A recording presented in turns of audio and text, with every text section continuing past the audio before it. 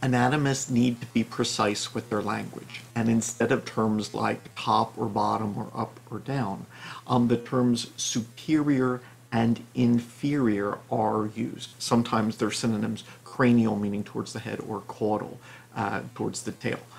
So superior means moving towards the head or the portion of an anatomical structure which is oriented towards the head, while inferior is away from the head or the side of an anatomical structure which faces away from the head. Note that here in the vertebral column there are different types of vertebrae. The cervical vertebrae would be on the superior end of the vertebral column, while the lumbar vertebrae and the sacrum and coccyx would be at the inferior end. When giving directions, you should, however, give the 2 points being compared. So just like there is no point which is north, north compared to what?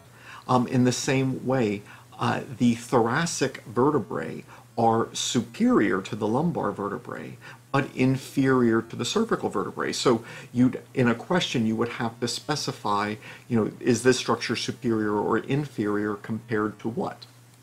In the same way here, when considering the small intestine relative to the heart, the small intestine is inferior to the heart, and the heart would then be superior to the small intestine.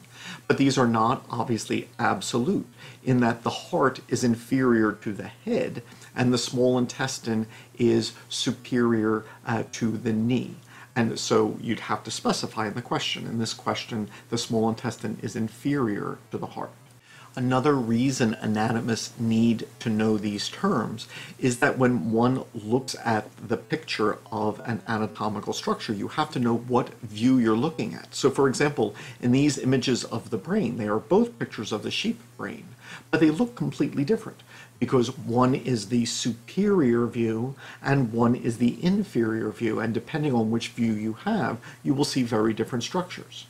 In the same way, if you were looking at the skull, different vantage points on the skull look different.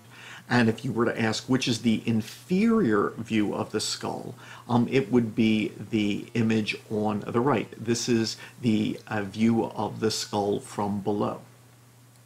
Finally, there are even examples of anatomical structures which have words like superior or inferior in their names.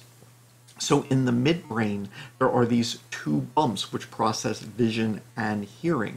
One is called the superior colliculus, one is called the inferior colliculus because one is above the other.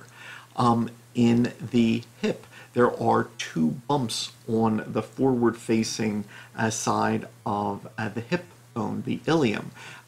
They are called the ASIS and AIIS, the anterior superior iliac spine and the anterior inferior iliac spine.